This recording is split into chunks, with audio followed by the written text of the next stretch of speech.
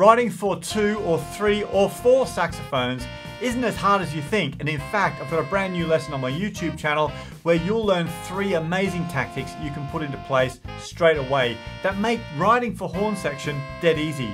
It's from a masterclass we did with the arranger from The Voice. This is an incredible session and I'm going to give you the top tips from it in this YouTube video. So go check it out on my channel, links in the top bio, or you'll find it on the Sax School Online blog.